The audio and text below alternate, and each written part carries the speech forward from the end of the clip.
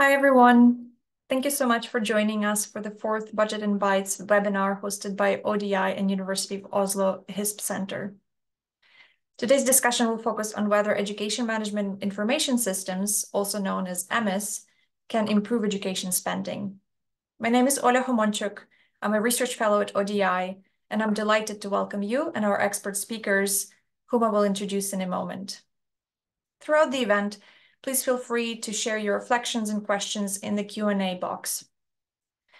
I think we can all agree that having access to timely and relevant data is a prerequisite for evidence-informed decision-making.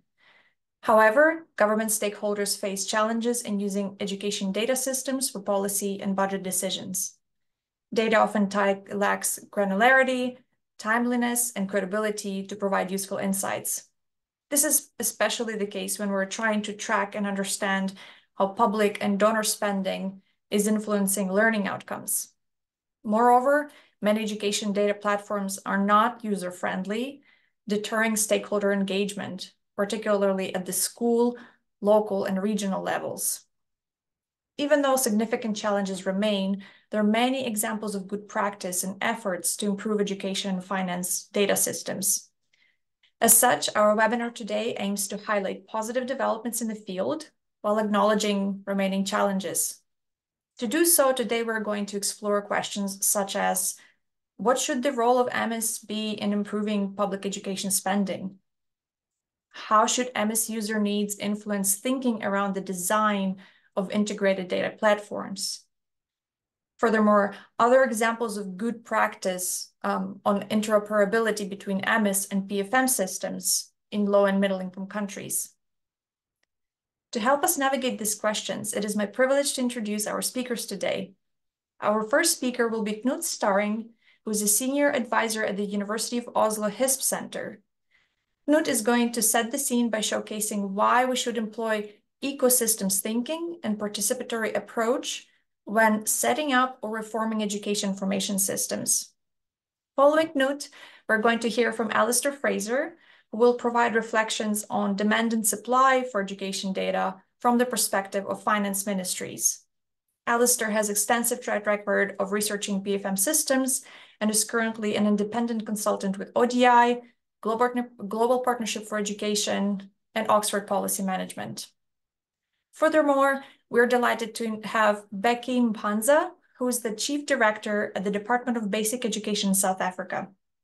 Becky is going to share practical insights on implementing reform ideas into practice, highlighting the importance of changing mindsets around data systems and creating genuinely collaborative environments. Then we'll have Nelsiwi Dalmani, who's the acting EMIS manager at the Ministry of Education and Training in the Kingdom of Eswatini. Similarly to Becky, she has extensive practical experience in EMIS and PFM reforms and will showcase recent developments using unique student identifiers. Last but not least, we will hear from Hannah Graham, who is the managing director at CGA Technologies. Hannah has extensive work experience in low and middle income countries, including Sierra Leone.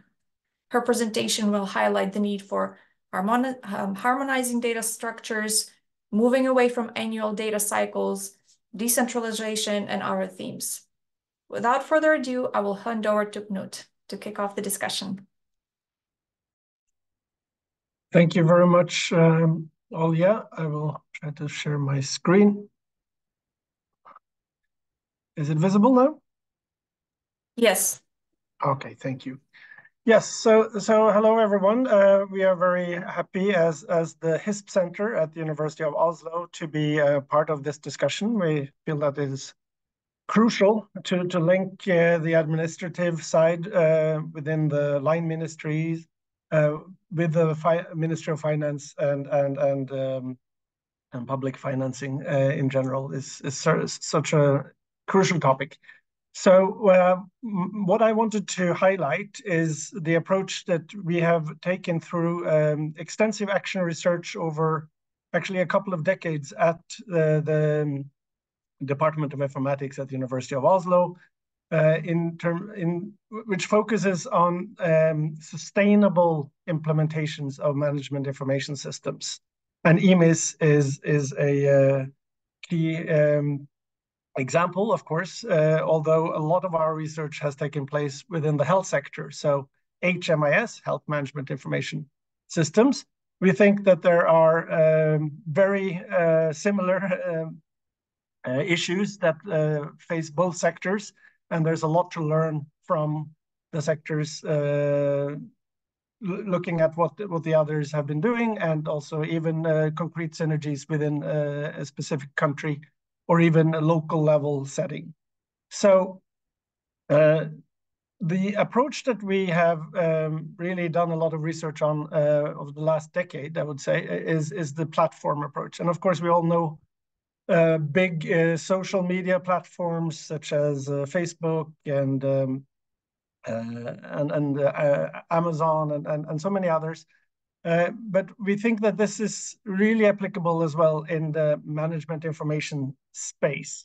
And it's actually key to afford the flexibility that is really needed for to support ministries' needs as they change, because we know this is not a static world we live in, and ministries and system owners need to be able to change their systems. And it cannot just go with something that was developed once and by some consultant who is maybe not even available in the long term.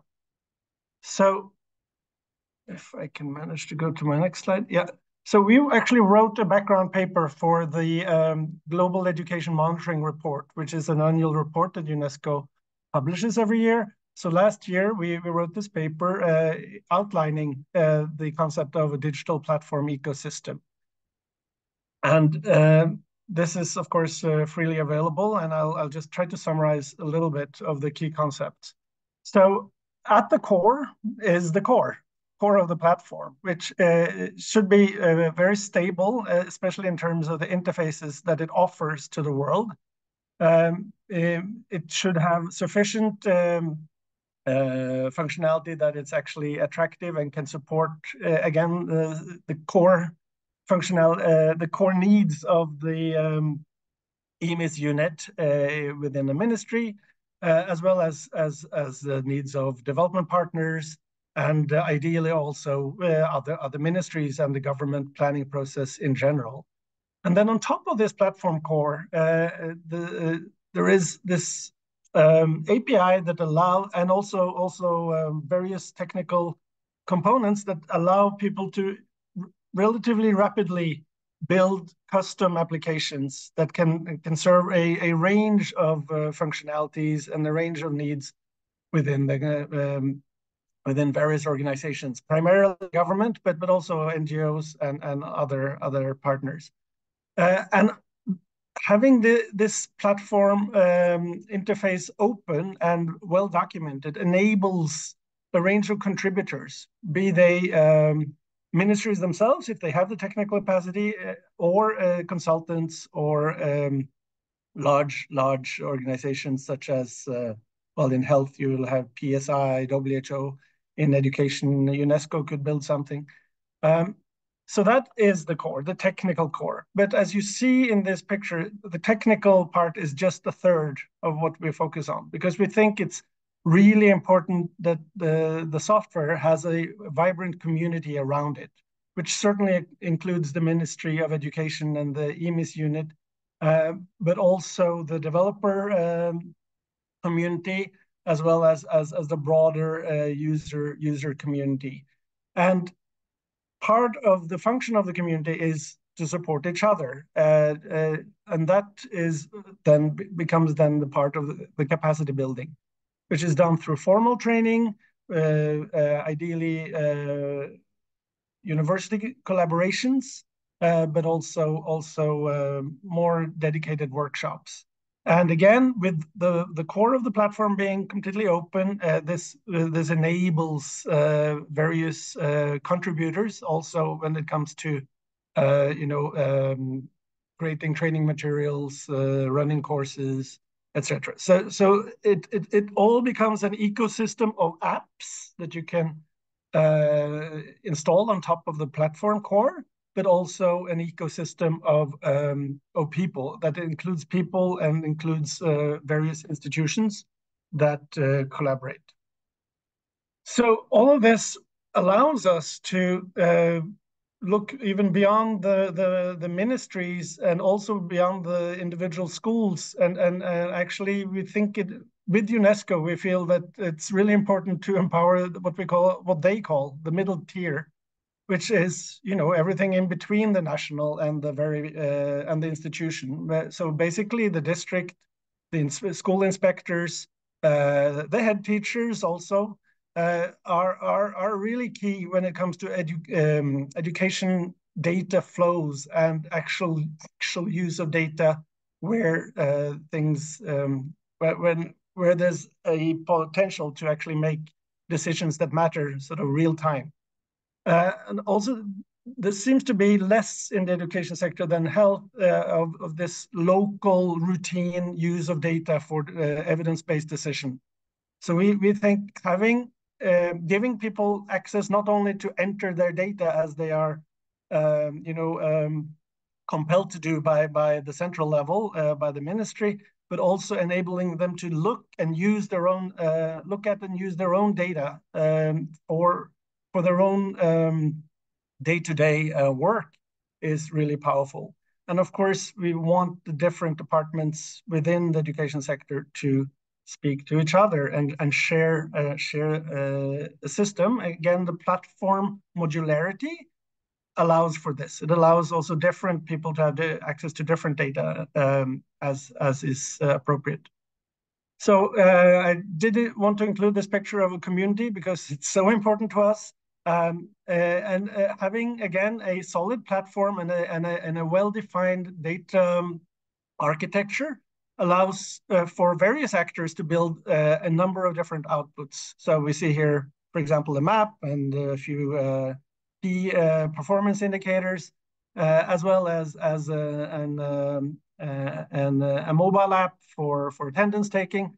All of this, very different types of uses of data, also different frequency, different audiences, can be linked to a shared platform, and thus you can harvest a lot of synergies.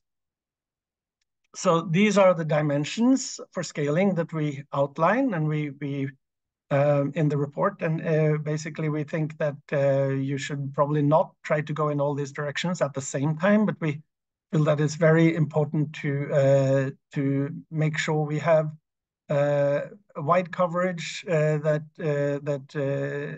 all the different actors can actually use the system. We'd already touched on decentralization. Of course, integration is key with other ministries, especially finance. And then how often do you actually need and want to collect data? That depends on the types of data, but we think that frequency should probably be more often than just the annual school census. And then, of course, if you really want good data on what's actually happening, you need to make that shift towards individual students, individual staff, and appropriate data about all of them, while keeping in mind that you don't want to overburden the people at the school level and then at the district level that will collect this data. Thank you. Thank you very much, Knut. That was really, really interesting. Next, we're going to hand over to Alistair. Great, so thanks for that. So I'm just going to go quickly through sort of reflecting on some of the points that Knut has raised, and from a kind of, one of the important customers in government for EMIS data is the Ministry of Finance. So when we did a view about a couple of years ago with other colleagues from ODI, and we kind of came up with sort of key aspects of that. So when we're looking at the quality of data for kind of decision making in finance, we're looking at sort of credible data, which is often a big issue. Although it depends on the country in terms of, if you look at EMIS data relative to household survey data, it doesn't always match up. We're also looking, to Knut's point about sort of ministries of finance do need to do more in terms of stepwise data. So some schools will produce more information than other schools. Some districts will produce more information than other districts, and the districts with the least good information might need the most money. So we need to, on the finance side, we do need to come up with ways of accounting for that. We're also looking at, as Knut alluded to, the kind of scope, the scope of the data. Ministries of finance typically, help ministries of education use enrollment data, but we should be more interested in sort of the efficiency of the sector, the education sector as well. It's a major spender in most countries, or in virtually all countries, and obviously the Ministry of Finance is interested in producing, people who complete secondary school, and people who learn, the basics, and that's something that requires, to monitor that requires more accurate information. And one of the best ways to get more accurate information is to kind of, increase the amount of information that schools can use. So a lot of the traditional EMISs that I've seen over the past kind of 12 years in kind of about a dozen countries, it is very much aimed at the kind of annual census report that the Ministry of Education produces. And the information collected isn't always useful for schools, or sent back to schools, or fed back to schools, even in countries with very sophisticated and real kind of intention behind their EMIS efforts.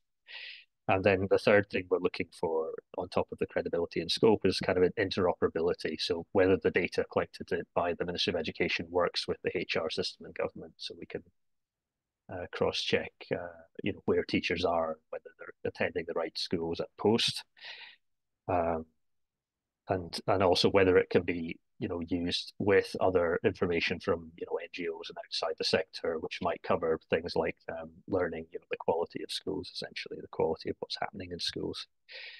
On the demand side, the budget cycle consists of 4 stages. The main stage we use information at the moment is when we're coming up with the budgets. Virtually every country uses some enrollment data when they kind of allocate money between schools.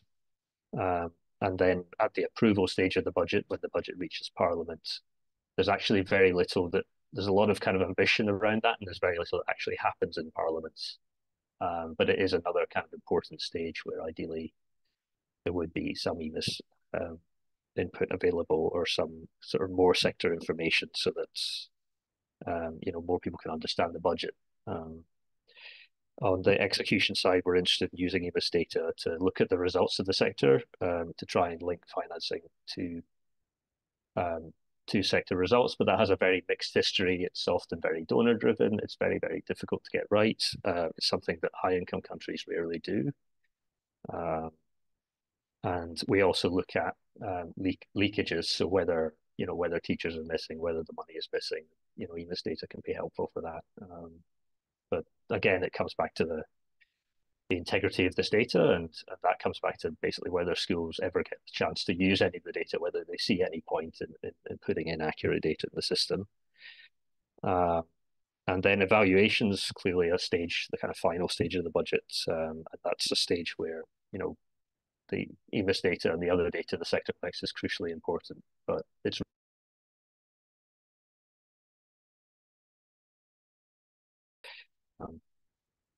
but that's my kind of brief remarks on that. Thanks.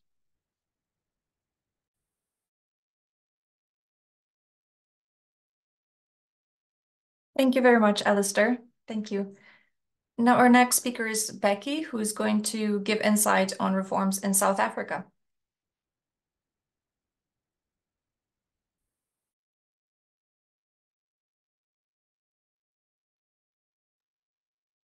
Becky, are you there? Thank you very much, Ola. Can you hear me? Yes, we can hear and see your slides. Okay, thanks very much for the opportunity. Let me put it on a slideshow. Yeah. No, thanks very much for the opportunity to share our experience in terms and analysis and publication. We started this journey of developing the policy in 2004. In fact, we gazetted in 2004. Then we developed the policy in 2008, started with the implementation in 2017. So really also I would like to thank Sophia and her team in the way in which they are supporting EMIS to move away from surveys, but to collect unit record information. Here's the outline of the presentation, but I won't talk to all the slides. I will just highlight our experience regarding EMIS. Maybe before I go to my presentation, let me share with you the shape and size of the basic education in South Africa. As you can see, we've got 13.4 million learners. In terms of the size, we've got the highest, the biggest size, the biggest province in terms of enrollment is KwaZulu-Natal with 2.8 learners, followed by Gauteng and Eastern Cape.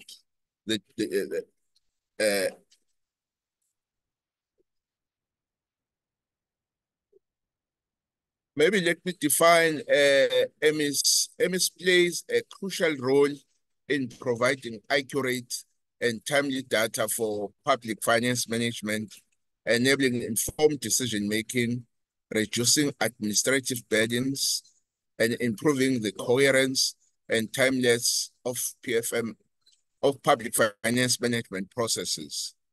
The current EMIS strategy is to collect unit record data.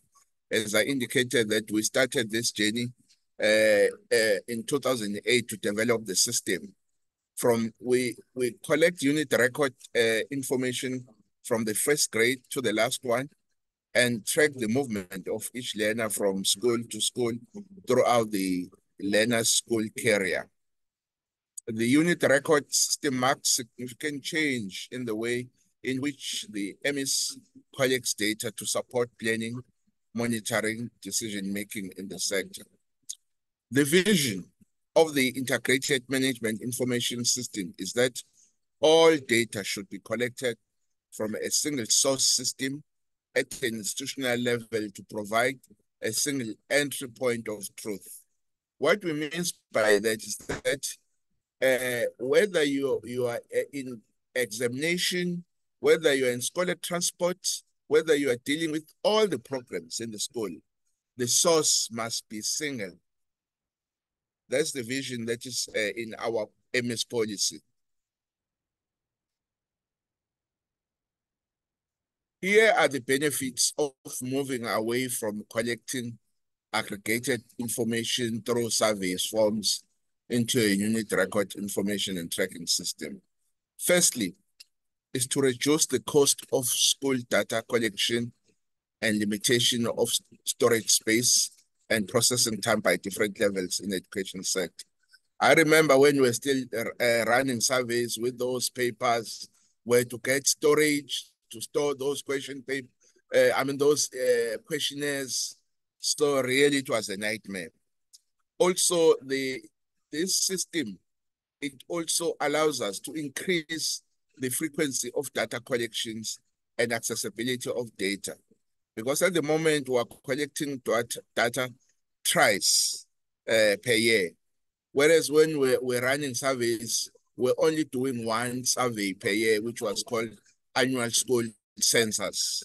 But now we're able to collect this data thrice per year, and our intention is to collect this data on a quarterly basis. But in provinces, as you saw there, provinces, some of them, they do collect the data on a monthly basis.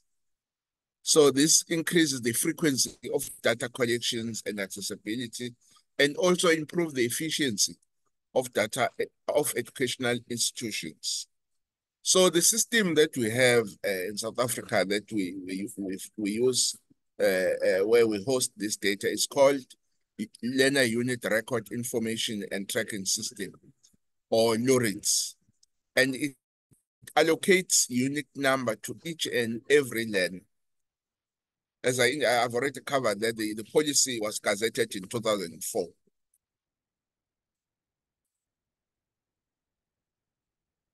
The strategic direction of EMIS, in order to move towards this new strategy, here are the priorities that we agreed upon as a country. Firstly, was to say we must have a school administration system in each and every school.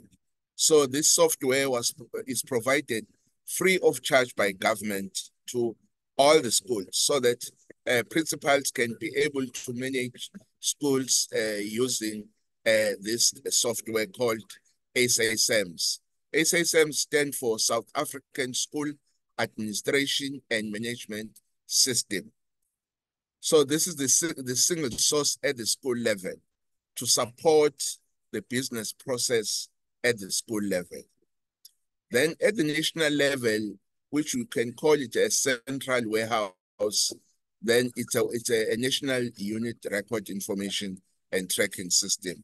As I covered this point that we started developing this system in 2008, but the implementation was only in 2017 because we had to run a parallel process so as to ensure that the new system was able to fulfill the needs of the department. Then the other priority that we agreed upon was that we must have a reporting layer, which is a business intelligence reporting system. Then the last one, which is very crucial if you are running EMIS, because EMIS data is self-reported. In other words, principals are telling us about what's happening in their schools. So it's you must have a way of verifying that data. So we have what you call data quality audits. That's where you do a sample of schools, then you send them an independent service provider who will go do a physical head count just to check the data was provided through a system and check the home bodies that are there at the school level. This area, this point is very, very important.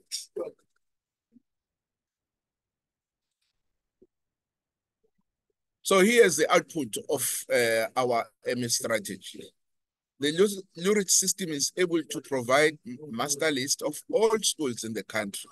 And we publish twice. We publish the master list in our website so that even the members of the public can go and verify whether the school is legitimate or not.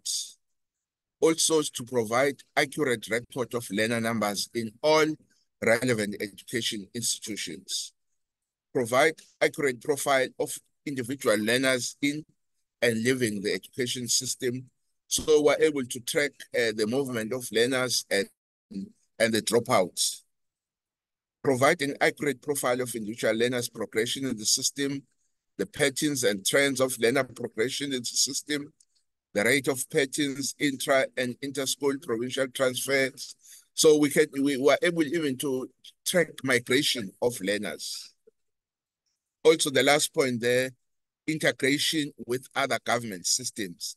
At the moment, we're integrating with Home Affairs, because Home Affairs, it's where everybody is supposed to register there as a citizen. So we're able to verify the data that we get from schools with the systems from Department of Home Affairs. But I will deal with that point at a later stage. So as I indicated earlier on, the vision, which is in our policy, is that all data should be collected from a single source system at the institutional level to provide a single entry point of truth. Then all operational and transversal system must be built on top of this institutional system. That's your BI system that will be able to provide a report.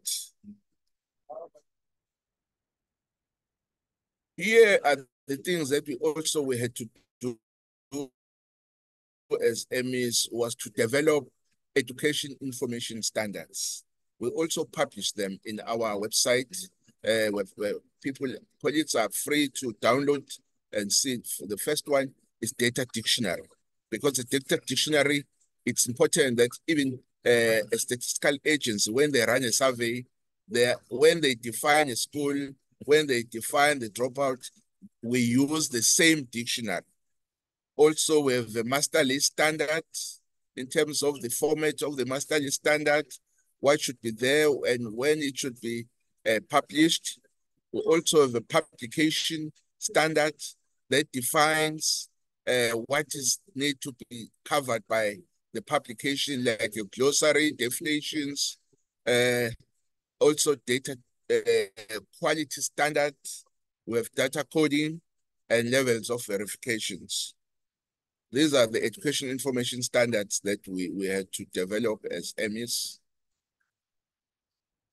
Coming back to collaboration, you know, this system really created an opportunity for us to link with other government departments that are providing services to the learners. So that's why we call it holistic data-driven support for children. Firstly, if you look at Home Affairs, the civil registration, identification of individuals, that's where we're able to even identify those learners that need to be provided with ID. In other words, that need to be registered in the country through this collaboration. We're also collaborating with Department of Social Development to identify those vulnerable children who are supposed to be supported by government, and we share that data with social development. Also, we're in the process of finalizing the protocol with the Department of Home Affairs so that you can be able to track teenage pregnancy.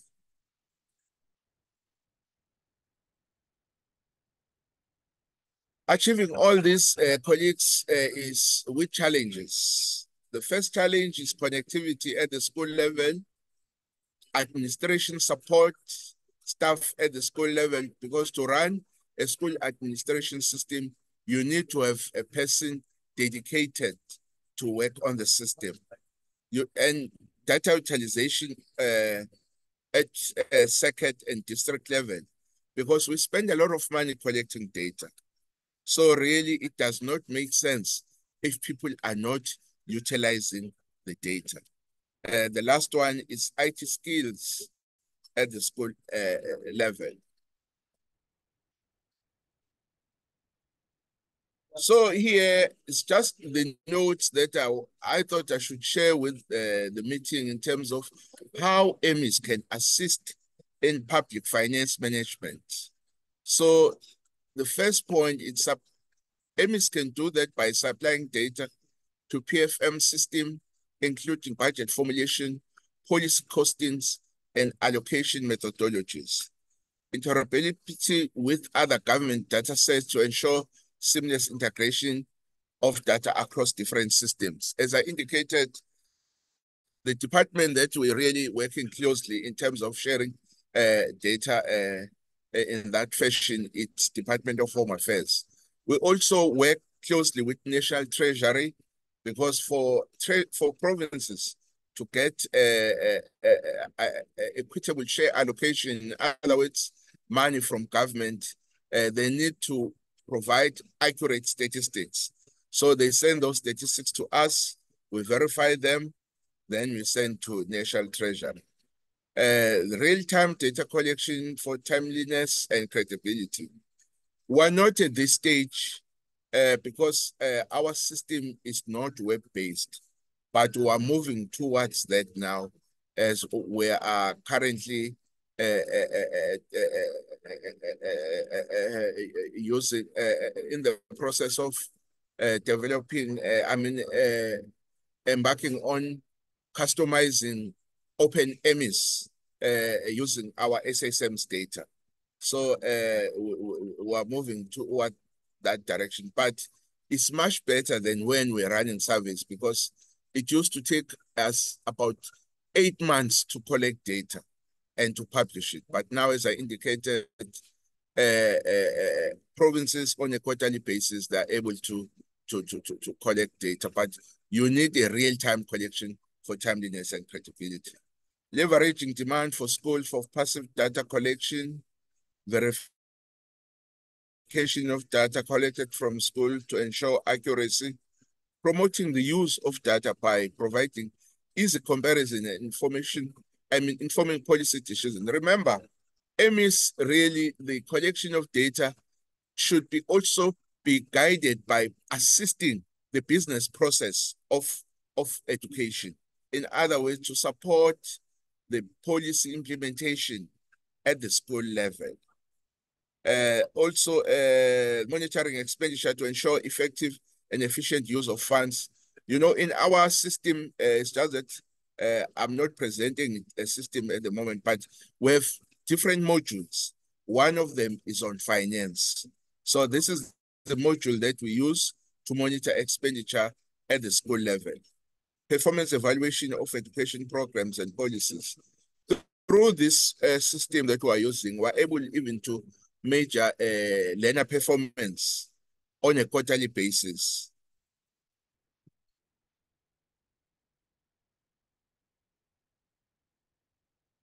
Transparency and accountability in public finance management, planning and policy development based on data analysis, resource optimization by identifying areas of need and access.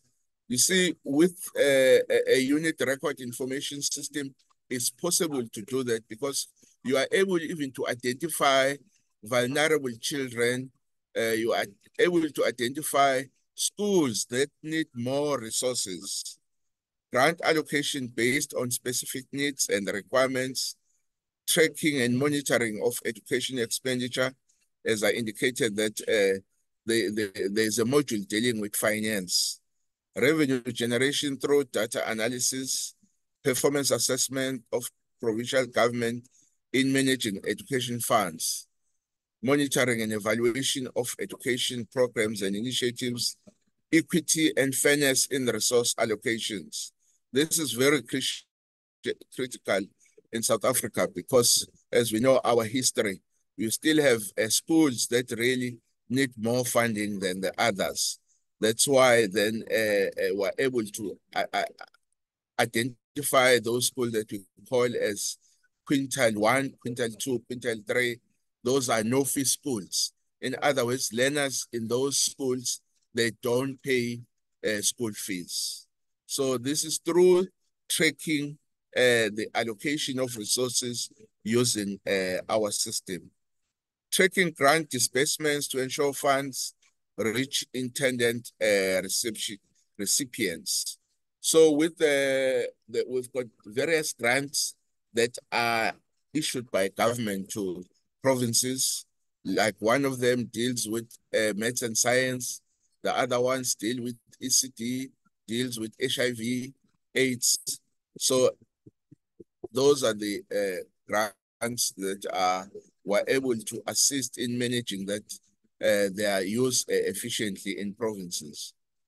The last slide, it's monitoring demographic trends for long-term planning.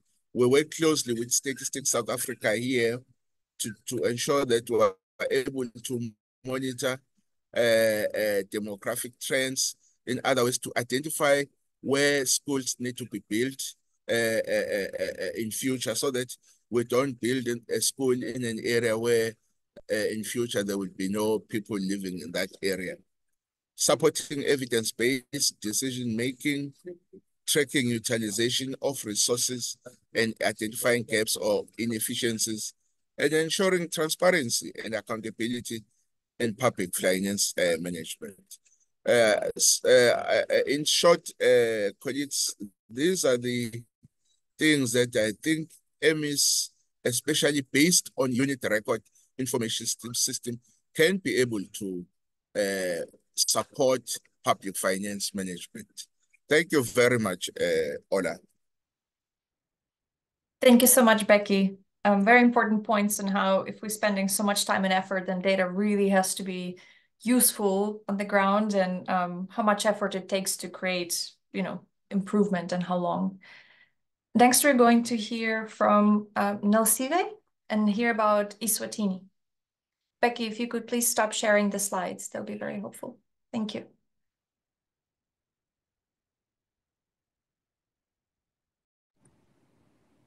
Thank you so much, Ola. I hope it's okay if I don't share my video. I'm just in an awkward position. And thank you to Peggy and the previous Fraser for the points they've made. And what I've noted from what we're doing is that it is very important to ensure that whatever EMIS is producing and giving to the public, it should be data that is timely, because for us to inform on budget formulation or allocation, we must have relevantly timely data, and the data should be covering a broad scope, and individual is best to inform on the budget formulation and allocation. And mostly importantly, it should be information that is credible, that is valid to support whatever decisions that government will be making.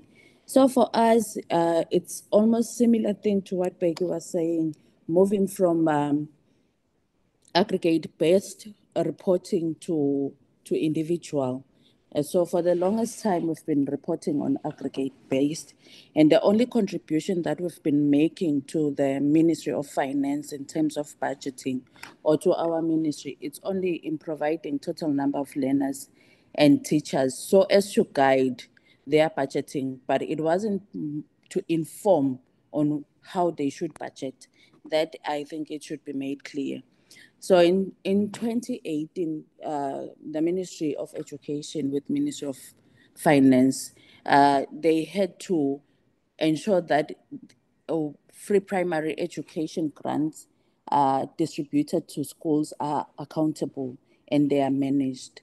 So they introduced they introduced a system whereby the ministry and the schools, they had to go through verifying a learner PIN. For us, a PIN or an ID, it's a personal identification number, which is given to an individual when they are born from Ministry of Home Affairs. It's birth registration with the PIN. So it's unique and just for that individual. And if you have people coming in the country, be it refugees or foreigners to work, they are given that PIN, which is just for them to use. So the schools had to use PIN to verify if the learner is really active, alive, and in that particular school, registered in that particular school. And from doing that, it meant the school verifies, and the accounts from the ministry, they have to verify that PIN too before the grants are distributed and given to schools. And that usually took a long time. You'd find a school receiving their capitation grants the following year when they are supposed to be paying for operations cost. So that was a problem. Then in 2020, they approached the EMIS unit to say, instead of doing this, you have access to schools every day. You collect information from schools. Can we move to a lower level so that we can cut the time taken to verify and the time taken for schools to receive their grants? So then for EMIS, we then had to shift from aggregate to individual. And for us to do that, we approached, which is what we're currently doing now and trying to customize, DHIS 2 for education, which is led by the University of Oslo with the other HISP group.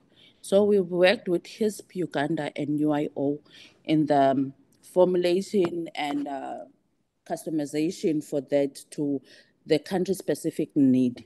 Currently, we are doing that, and in 2022, we registered all learners that were in schools, and we're tracking those learners. and teachers in those schools using the PIN. Yes, not every learner has a PIN in the country because of how Eswatini is situated. We're surrounded by South Africa and Mozambique. So those learners along the South African borderlines, which is about 20%, you find that they want to have double citizenship, so they don't have. But then for those 20%, because we are tracking them, we're able to forward the names, forward the guardian information to the Ministry of the Deputy Prime Minister's office, where there are social welfare offices, to easily follow up on that and ensure that every learner has the PIN. So that is how we're planning, and we're hoping that by next year, we will be fully supporting especially the primary education level, in distributing the free primary education grants to schools. And also because for the FPE grants to be distributed, we also need to be able to manage the teaching and learning materials being distributed to schools. For them to budget and their budget to be approved, the EMIS unit, I think, will play a huge role in ensuring that, one, the allocation of funds, it's valid and true, and it's not wasted in any other system. The leakages that were there, they shouldn't be there. So we're linking up with the Ministry of Home Affairs to verify the PINs for learners, and we're also linking with the Ministry of Health through the budgeting side to say that this is the number of learners in the country, and this is their profiles. Especially, that's another thing that we want to emphasize on, that if you have a special education need learner, their needs will be different from a normal learner. So we also want to influence that through the learner profiles that we'll be collecting using the system. Yeah, thank you. That's it all. Thank you. Thank you so much. That was very insightful. Hannah, over to you.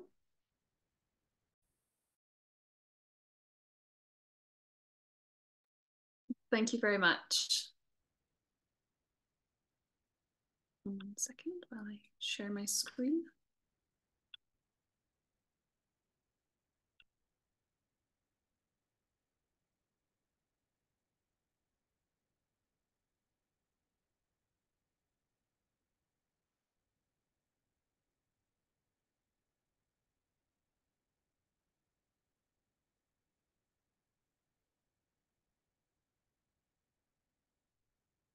Lovely to be with you all today. I'm going to be joined on the call by Muniru Kawa and Sheriff Conte, my colleagues, who will be available to also answer any questions. And they are dialing in today from our Freetown office, where I'm going to talk to you a little bit about education data in Sierra Leone and its role in PFM.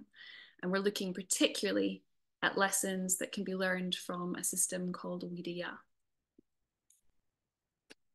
So just giving you a brief bit of context, in Sierra Leone, there have been significant progressions in recent years following the introduction a few years ago of free quality school education, which introduced free secondary schooling. There was a massive influx in primary and secondary enrollment.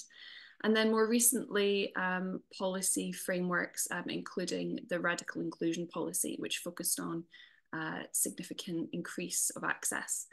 It's worth noting that in Sierra Leone, there's been a significant emphasis on being data friendly and on putting data at the heart of decision making. However, it's also worth flagging that data systems in Sierra Leone continue to be fragmented.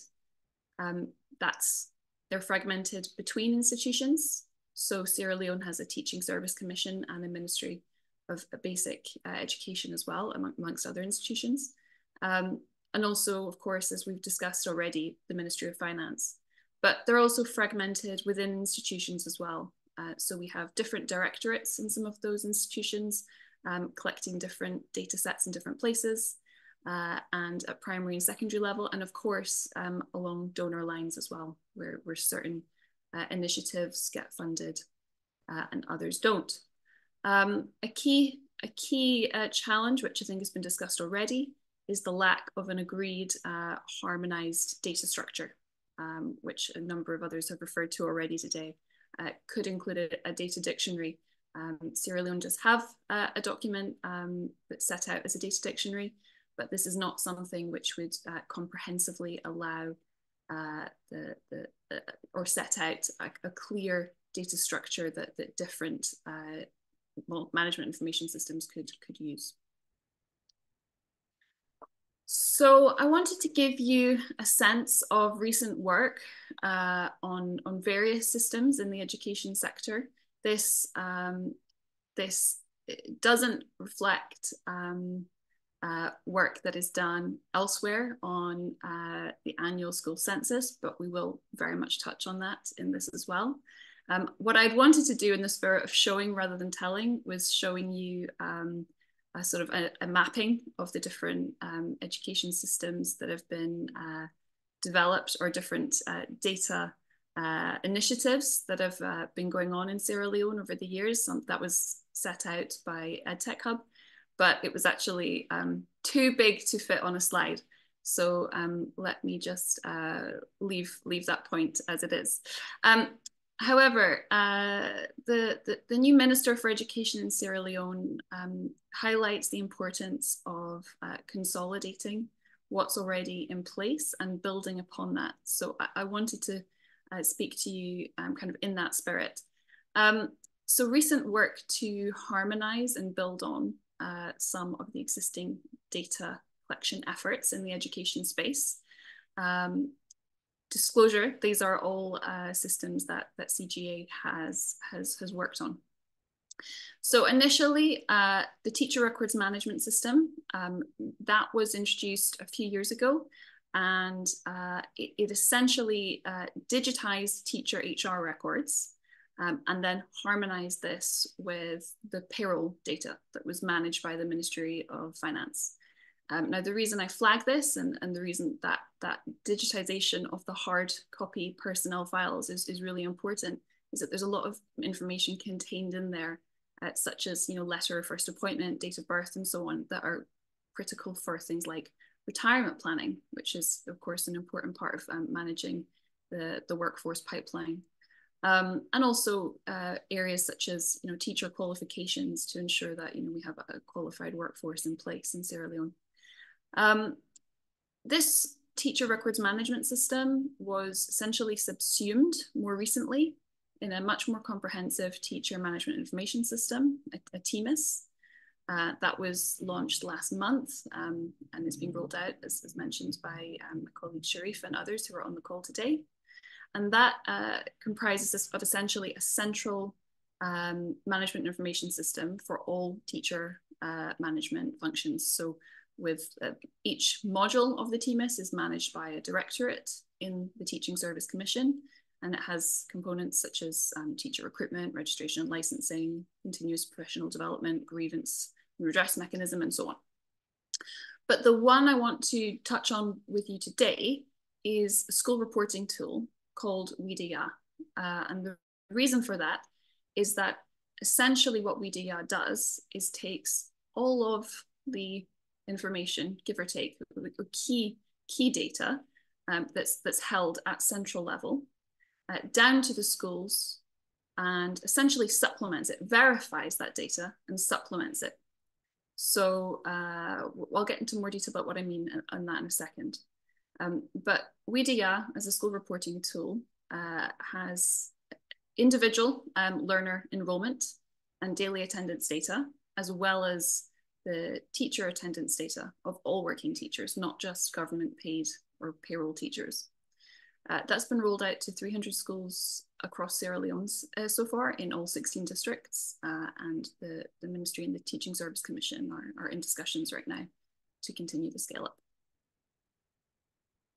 So zooming in a little more on WIDIA, as mentioned, there's an emphasis on daily disaggregated data on learners and on teachers.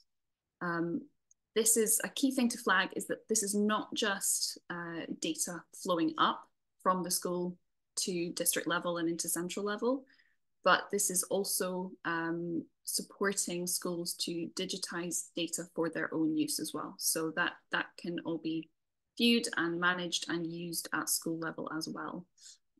Although it's not a comprehensive school MIS as you would on a laptop as you would have in other contexts, not at this point. So what I really wanted to flag here with WEDIA is that the starting point for enrollment and data collection at the school is existing data.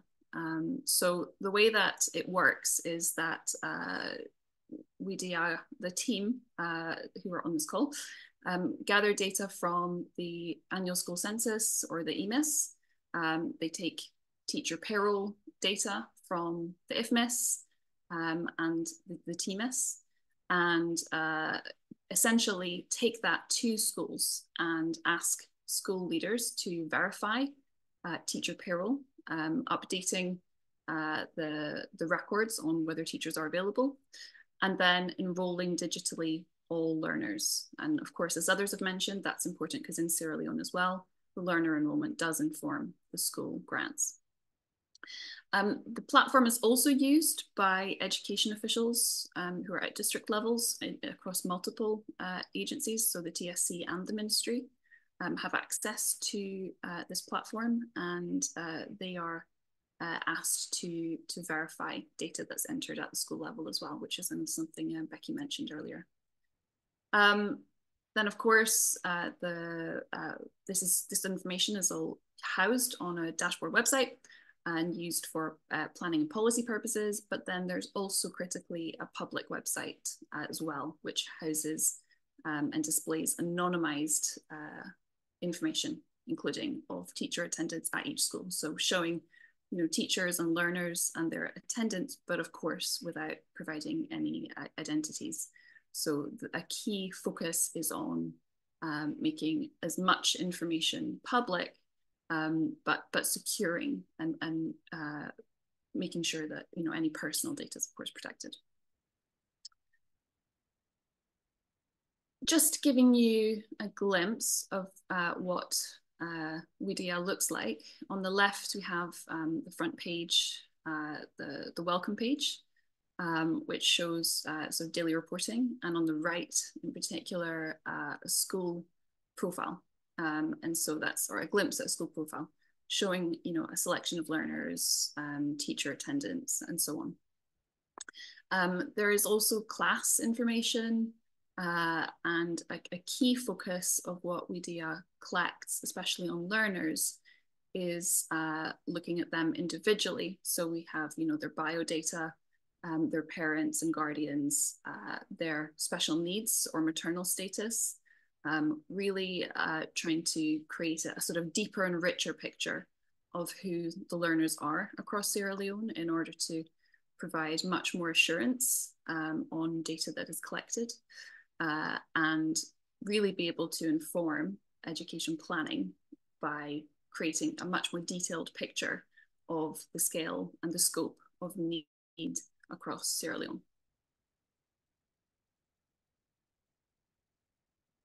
So I wanted to give you a quick glimpse at findings from WEDIA as far as the 300 school rollout has gone so far. Data findings on the teacher side included some pretty enlightening findings around teachers who are not on government payroll. So over 43% of teachers teaching in government schools are community paid or so-called volunteer teachers. And that even stretches as far as 11% of school leaders. So that's 11% of school leaders of government schools are not government employees in Sierra Leone, and were previously unknown to the TSC. And this is because the emphasis on WEDIA is on collecting data on all teachers, all working teachers in government schools, not only government payroll teachers.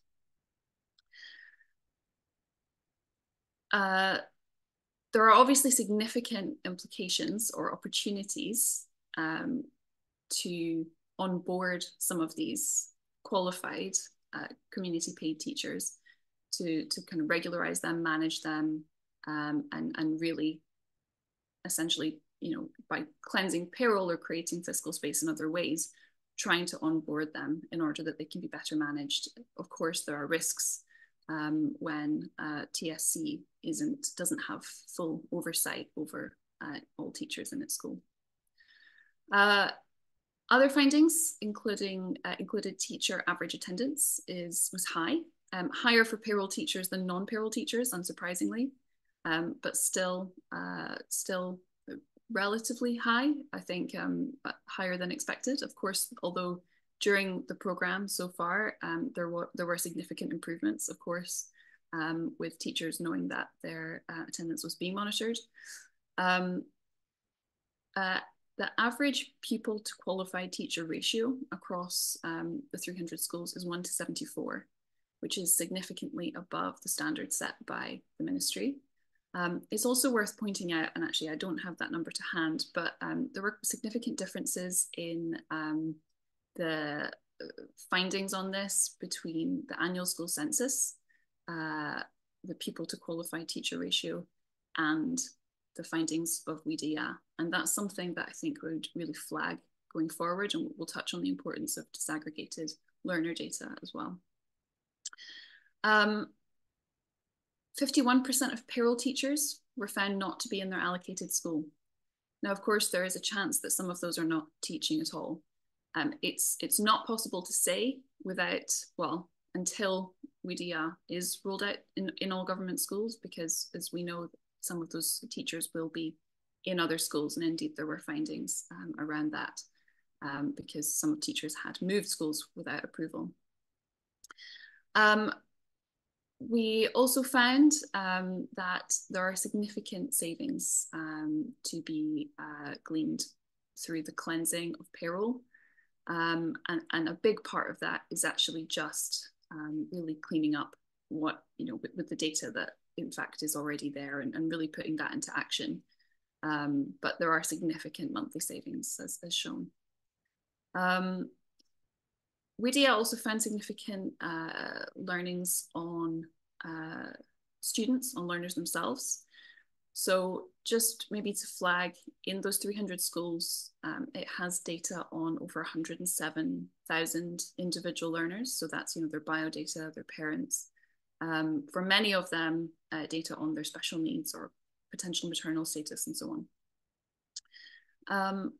This greater level of assurance, this disaggregate data, is really important, not just because, as has been discussed, enrollment data in Sierra Leone does comprise part of the calculation for school grants. And so having a greater degree of assurance over the numbers and what lies underneath them is obviously important. But it's also really important because aggregate data we found in education systems essentially just masks the reality in a lot of cases. So, it is very hard to sort of say confidently what retention in school is if you aren't counting those learners as individuals. If you have 50 children in a class at the start of the academic year and 50 at the end of the academic year, if those are 50 entirely different children, but you were only counting them in aggregate terms, then of course that's not, you can't speak about that with a great degree of confidence. And of course that's a key focus of this webinar is looking at that granularity. So I'm preaching to the converted here, I realize. But I think what we really wanted to flag is that the additional potential for what you can achieve with that granularity is that you can really start to build that richer picture of what the learners need, who they are, how that need changes by geography, by age, in order to really plan much better education service delivery. So of the 40% of learners in Wedia who had particularly had their special needs assessed by teachers, 25% of them, actually slightly over, were found to have at least some form or degree of special need. Now, this is really significant for the Teaching Service Commission because they responded to that thinking, well, then how are we going to make sure that we have special needs education reflected in our allocation, in our workforce allocation and planning? How are we going to make sure that we have a pipeline of teachers who are appropriately trained? On average, learners were absent approximately 1 out of 5 days a week. Perhaps not shocking, unfortunately, but by starting to measure these things, of course, the intention is to improve those numbers. And then also, unfortunately, girls with maternal status attended approximately 50% of the time. Apologies for the big list, but we wanted to share with you some key lessons and reflections that we think are important to carry forward with this group. I think, as has been mentioned a couple of times already, it's really important to link data on education demand, so on the learners, with data on education supply. Without understanding the detailed needs of learners and of the need in general, and how that varies across geography in Sierra Leone, there are significant geographical disparities. It's really hard to inform service supply and address the significant inequities. And so it's really important in order to understand where to place teachers, where to improve the number of qualified teachers and what they need to be qualified in, and how to allocate and improve the system around school grants. Just to give a couple of examples, of course, this informs learning materials and other areas as well, and school supply itself.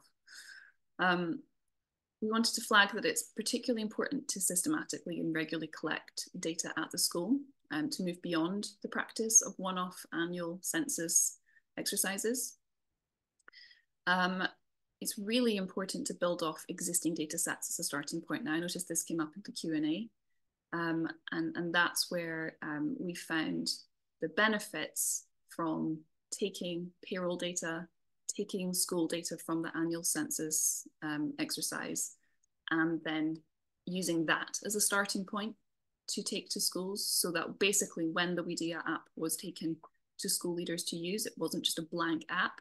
It was taken preloaded with teacher payroll data, with school data from the annual census.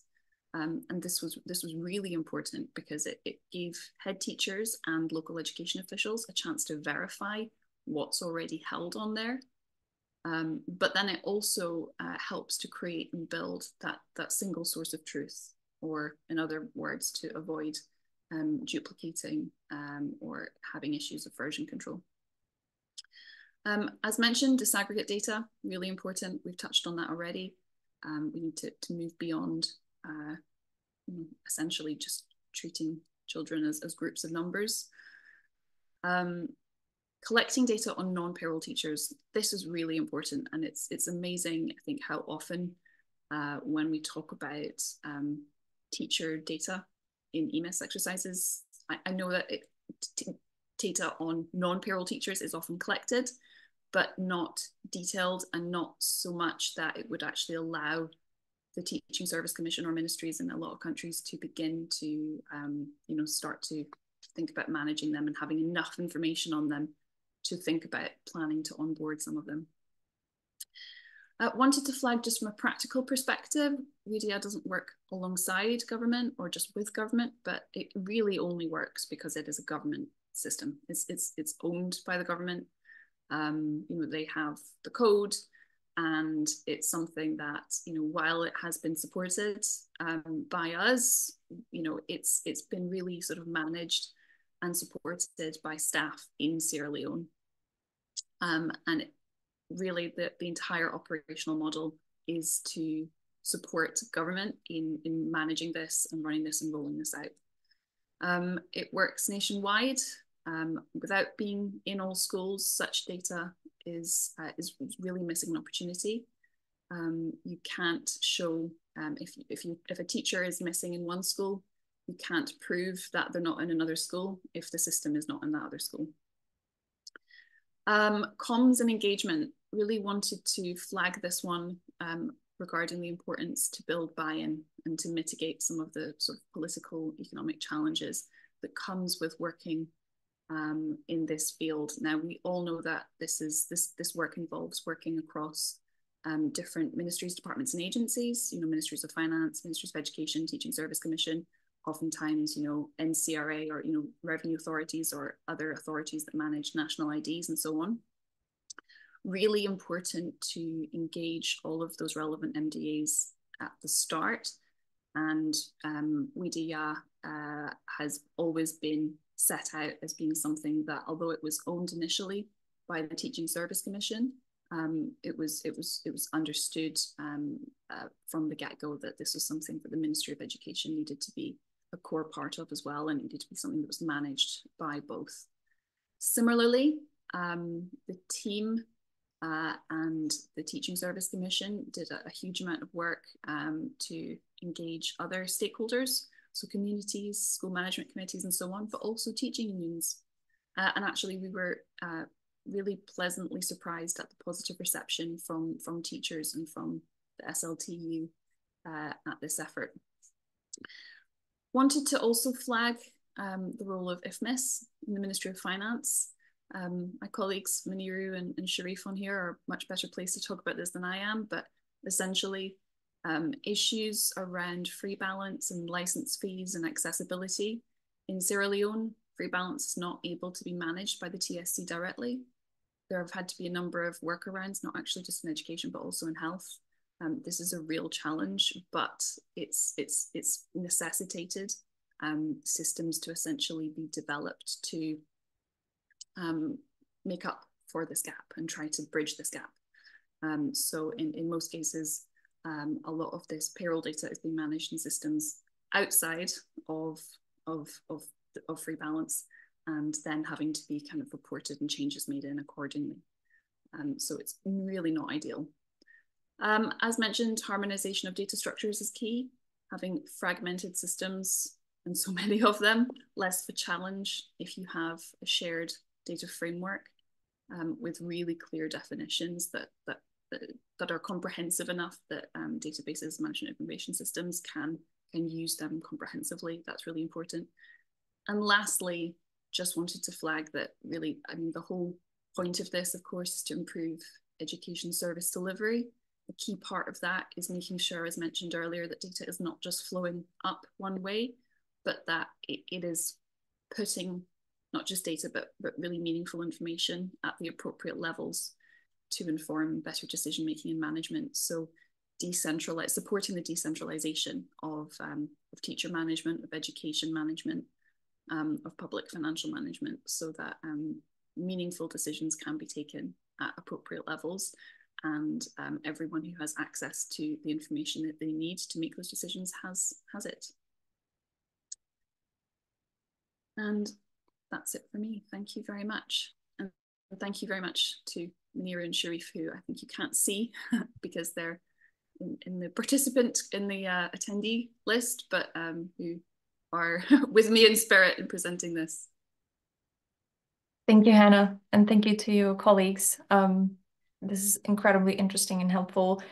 We have 15 minutes for the discussion, and I'm going to kick off the discussion with a reflection that there is a global learning crisis, as you're aware. So children, even who are attending, are unfortunately oftentimes not learning. And there was a brief comment that Alistair made, how there's a push from donors to link not only attendance of teachers and students and their needs, but also learning outcomes, reading and writing skills, and link that to finance. Have you seen good practice on this? Because Alistair mentioned that there's mixed results. Why or why not it is supported by local stakeholders? I mean, it's especially interesting given that in a global kind of north and OECD countries, that's not as common to link learning outcomes with financing. So this is an open question to all the speakers. Hannah, if you want to provide your reflections, very welcome. Yeah, I think maybe just to say, I think that's the logical next step. I mean, this example from Sierra Leone, that's certainly the logical next step. And I mean, the platform is actually doing something similar and is including learning outcomes with some similar work in Mali. But yeah, I'll defer to others who have more experience of implementing that in particular.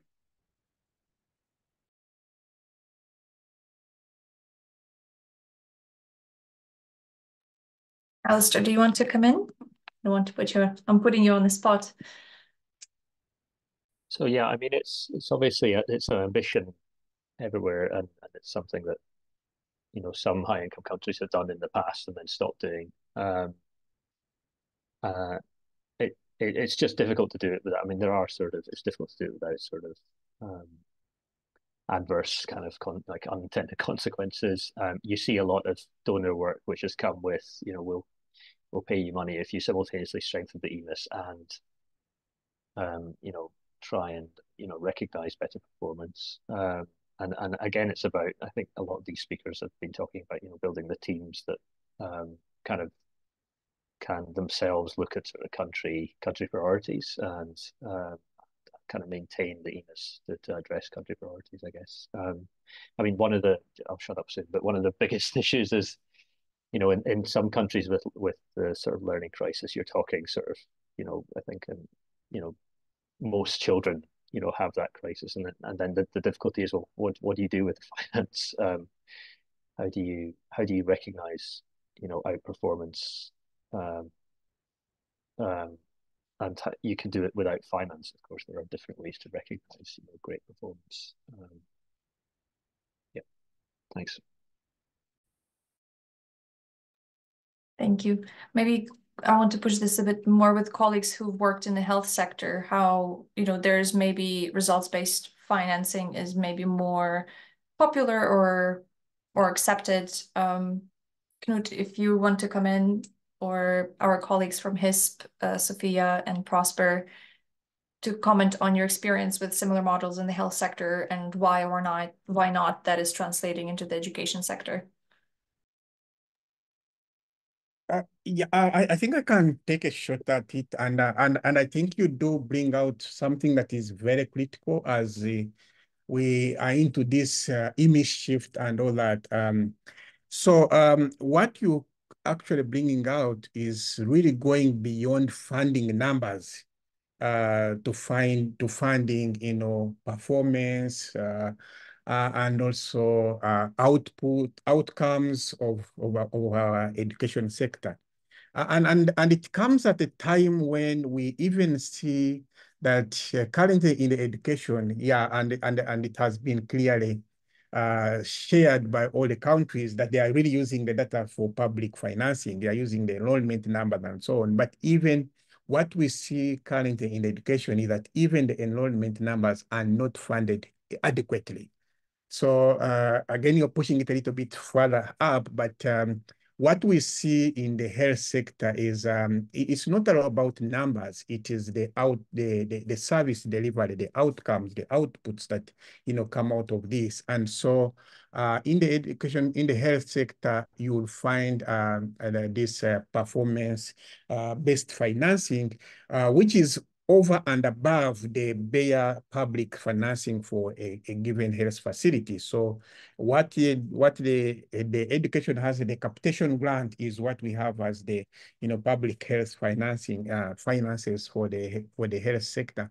But beyond that, you really want to, be able to promote and fund for better outcomes. And so this is an area where now we need to go beyond the numbers, these are the enrollment numbers, and even look at the quality in terms of what the school is producing, and so be able to allocate funds based on the financing. And this could be either in both the negative way or the positive way. In a negative way that, you know, whether the poor performing schools should be really taken good care of to be able to improve. While if you want to, you know, if you've really been level funding for your numbers, then you want to, you know, reward or award the best performing schools. Over. Thank you. Thank you, Prosper. Any reflections from panelists on insights from Prosper?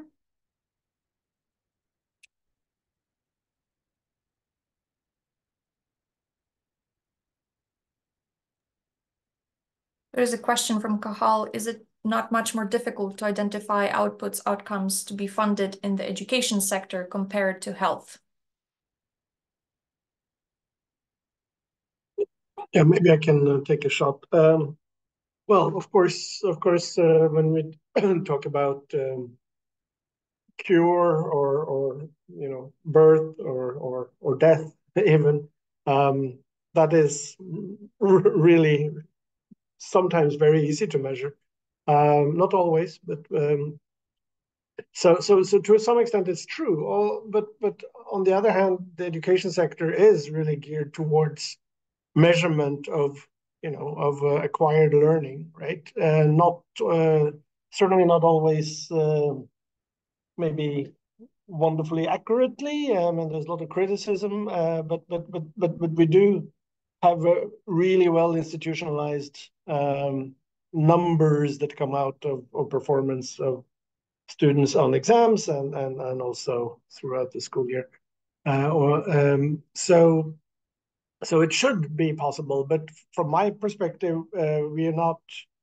In many countries, it's not yet there at the national level. There are certainly many schools that have, you know, systems in place, and also national examination boards are in place. But to bring this really to that level of granularity, we first need to sort of crawl before we can run in terms of information about individual students. So as soon as you have that in place, even in the more remote schools, then you can institutionalize various measures. And I like what I think Hanna's presentation is saying, that you don't actually have to cover each and every school. And I think there's definitely some truth in that you can actually achieve. You can make a lot of progress in, I don't know, half of the schools or 60% of the schools, and that's all can already drive reforms in terms of how you can incentivize schools to do better, and hopefully that could then be taken to help those schools that are not yet ready. I think, but I don't really have a very clear experience with this, because we are still building the infrastructure to be able to collect all of this information. Yeah, I certainly think more is possible on this front, and I think once you have, I mean, as Nut says, you know, it's that. But once you've built that infrastructure, and once you sort of have those, people often think that it's really comes down to the data platforms.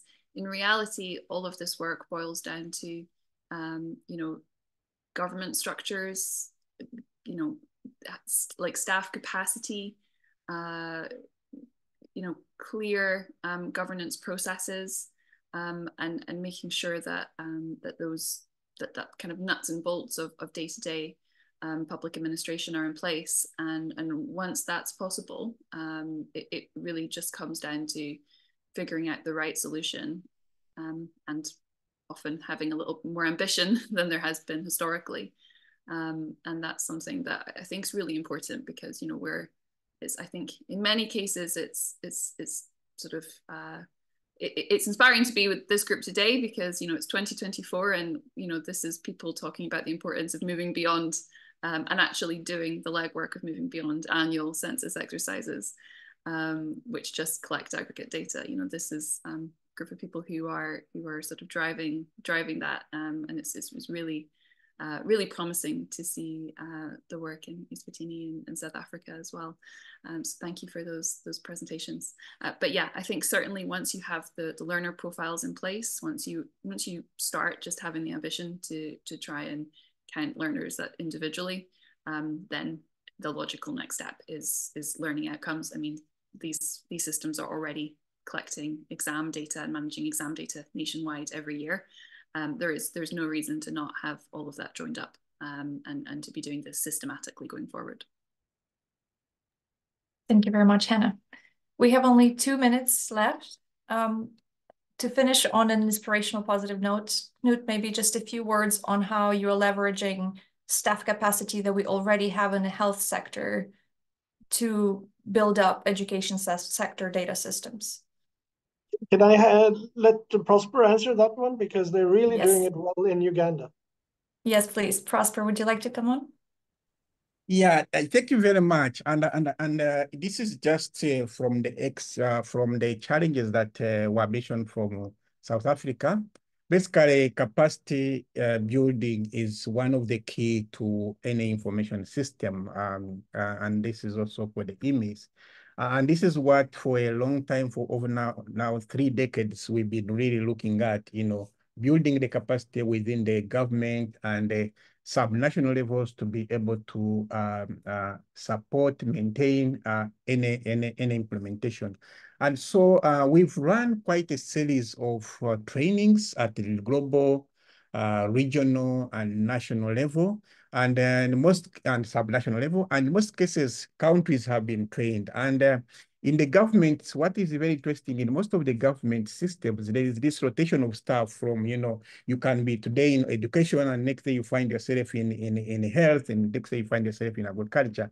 So at that level, the capacity that we have built within the Ministry of Health is already supporting the education, because some of the IT staff are being rotated around. So when we come to education, they already have that kind of skills. And then later on, when we take it down to the subnational level, the subnational level structures are really, really very concentrated in one place. And so you find sometimes one staff is cutting across the different departments, which makes the statistician is cutting across different ministries or governments at the district level. And so once you've trained this one person, he can be able to serve across the entire planning unit.